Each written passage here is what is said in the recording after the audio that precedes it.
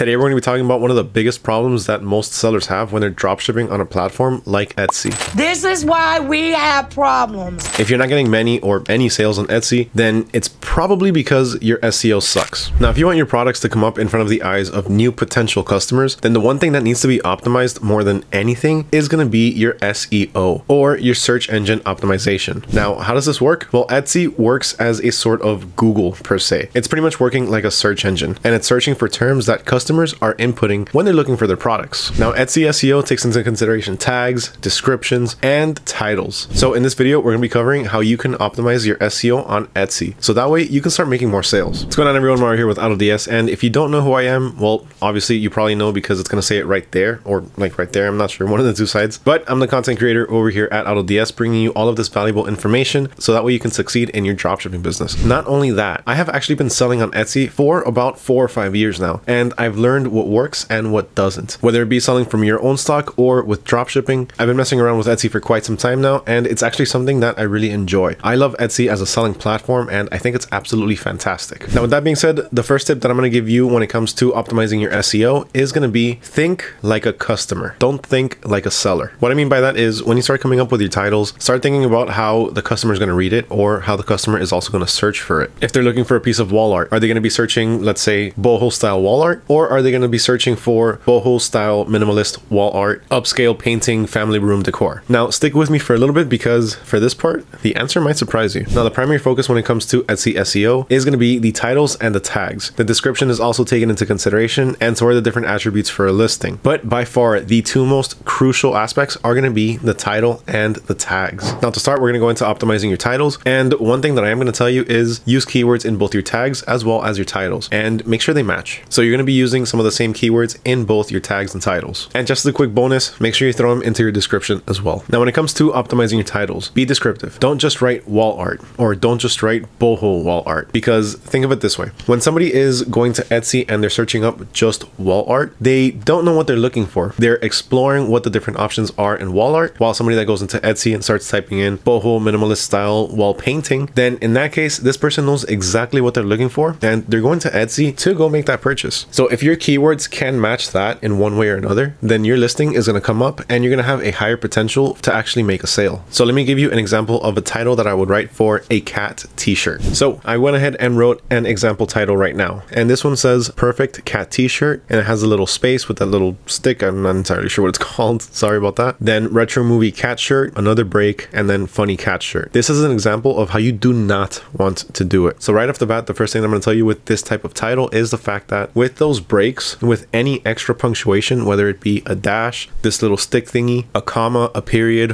whatever it may be, if you have any punctuations in there, it's going to break up your SEO. Now, what do I mean by that? So in this case, the only keywords that you're going to be ranking for are going to be perfect cat t-shirt, retro movie cat t-shirt, and funny cat shirt. Now, let's rewrite this in a way where you're going to be able to rank for maybe 3 or 4 times as many different keywords. All right, so here we have funny cat shirt, cute kitten tee, for friend, birthday gift, for cat lover. That makes no sense, right? But think of it this way. So here, what we're going to be ranking for is quite a few different keywords, long tail keywords to be exact. So the first one we're going to rank for is going to be funny cat shirt. Then the next one is going to be funny cat shirt, cute kitten tee. Then the other one is going to be cute kitten tee for friend. Then we're going to have another one here that's going to be cute kitten tee. Then we're also going to have another one that's going to be birthday gift for cat lover. And on top of that, Etsy is also going to take these different keywords and it's going to mix and match them. So you can also expect to be ranking for funny cat shirt for friend, birthday gift, or funny cat shirt for cat lover, or cute kitten tee for cat lover. Typing everything together, while visually it doesn't make a lot of sense, when you break it down into little sections, it makes a ton of sense, because in this case, you're going to be ranking for a bunch of different search terms and a bunch of different keywords. Now, what if you don't know what keywords to rank for? What if you don't know how to describe your product? Well, it's simple. Just go on Etsy and look up for similar products. So in this case, we're just simply looking for cat t-shirts. Now, of course, you're not going to want to use every single one that you find here because some of them aren't going to be relevant. Like, let's say this one, cat playing guitar shirt. Maybe your cat shirt isn't a cat playing guitar. Maybe it's just a cat, I don't know, with a lightsaber or something like that. So I came up with 2 different listings that I found, and these are some of the keywords that we can take from them, so that way we can use them for our own listings. So in this case, we have cowboy cat t-shirt, meowdy shirt, funny cat, blah, blah, blah. So from here, what we can do is we can go ahead and take funny cat shirt for women, men, kids, crazy cute cat, catnip madness, vintage, cool retro cat graphic shirt kitten. We can take a bunch of those those different keywords and we can actually apply them to whatever cat shirt that we're doing. And then we can apply some specifics. So in this case, they have cowboy cat. And if we're doing, let's say, a Cat Wars or Star Wars parody cat t-shirt, we can put Cat Wars. As another example, here I have another cat t-shirt. So here we have cat shirt, cat mom shirt, cat mom, cat lover, shirt, cat lover, gift, cute, and a bunch of other words. So the same as before, we can start to take some of these different keywords and we can put them into our listings. Now, one thing I am going to mention is you do not want to repeat too many keywords. It's okay to repeat them maybe once or twice, but if you find yourself writing cat,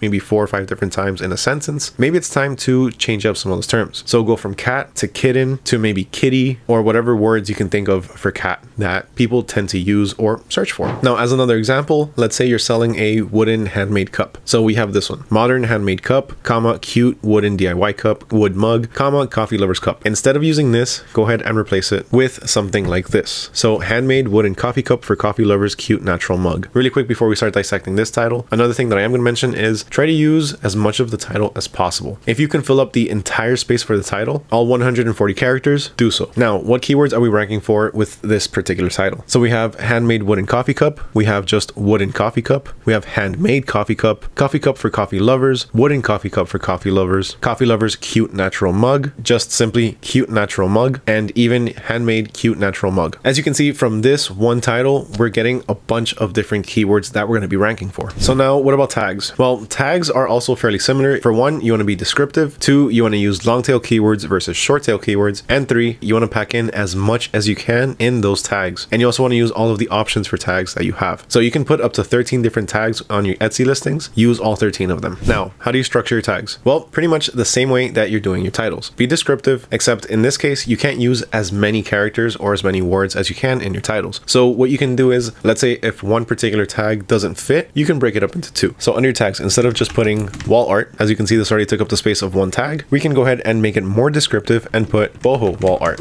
And that's our first one. Simple. It's not the longest, most descriptive one, but it works. It's specifying for boho style art. Now, if you want to start using even more detailed keywords, then we can start going with something like this. So boho style large family room art deco. Now, as you can see, this is more than 20 characters. The limit for our characters when it comes to our Etsy tags is going to be 20 characters. So as I mentioned earlier, what you can do in this case is you can break it up. So what you can do in this case is, instead of doing boho style large family room art deco, you can go ahead and put boho style room art, and then you can put the second part, which would be the large room art deco. There you go. Now remember that you don't always want to keep repeating the same keywords over and over. So for our next tag, we can go ahead and switch it up. So let's say it's a minimalist style boho art painting. Well, we can just go ahead and start putting minimalist style art, then modern bohemian style, then modern bohemian. And to add to those, let's say if you want to add to the modern bohemian, then again, you can just go ahead with bohemian modern art. And from there, you can go ahead and just keep breaking it down into more descriptive keywords and more descriptive tags. Now, as a quick bonus, if you do want help with your Etsy keywords, if you want help with researching what keywords are trending and what's actually being used and how they rank, these are 2 different apps that you can use that actually really help. I've used one of these before and I absolutely love it. So the first one I want you to know about is Marmalade. Marmalade is great. I don't have an account with them at the moment. I used to, but I actually ended up moving to a different one. But with Marmalade, you can go ahead and check out your different search terms. You can check out your listings and you can see where your search terms and your tags and your keywords all rank. So that way you can make an informed decision on which ones to actually use. And the other app, which I used to use, I don't really use it that much anymore because I kind of just ended up figuring everything out myself, is going to be Sales Samurai. Now, Sales Samurai is pretty similar when it comes to what it does. So you can check out different tags, you can check out the different keywords, and you can see how they rank. On top of that, it also gives you suggestions for other keywords that you can use. And that's pretty much everything that you need to know to get started optimizing your titles as well as your tags for Etsy SEO, or search engine optimization. Again, I can't stress enough how important it is to have these types of things optimized. Always have good keywords, always have proper titles, and always fill out your tags. While some people say that tags don't work or they're not really taken into consideration anymore, yeah, they are. Etsy on their website even has an entire section dedicated to using tags to be able to get found when people search for it. So if Etsy is telling you fill out the tags, fill out the tags. Do it! So with that being said, I want to know what you think of everything when it comes to Etsy SEO. Is it easy? Do you find it simple? Is it something that you've been struggling with? Let me know down in the comments below. I would love to hear your thoughts. Also, if you found this video helpful while you're down there making that comment, go ahead and hit that like button. And while you're next to that like button, just scroll over a little bit and hit the subscribe button. It doesn't take that long to do so, and it truly helps out me and it helps out the channel. Now, with that being said, I want to say a huge thank you to all of you, especially if you made it all the way to the end. I really hope you found this video informational. I hope you found it helpful. At the end of the day, that is what this channel is here for. It is to be able to help you succeed in your dropshipping business with some of the best tips and tricks. So again, huge thank you to all of you for watching. My name is Mario with AutoDS. Let me know what you think down in the comments below of this video and about Etsy SEO, and I'll catch you guys next time.